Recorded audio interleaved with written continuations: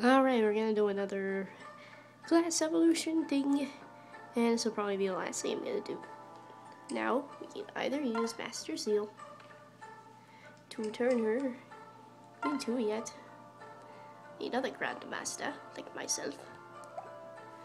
But I was thinking we'll take this route and change her into something that's very interesting and something we lost previously. We are going to turn her into a archer. A unit that can attack enemies from a distance, wields bows. Yay!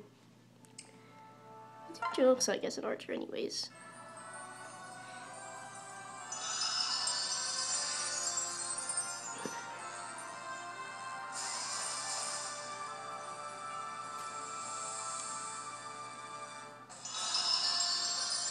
Ooh, good.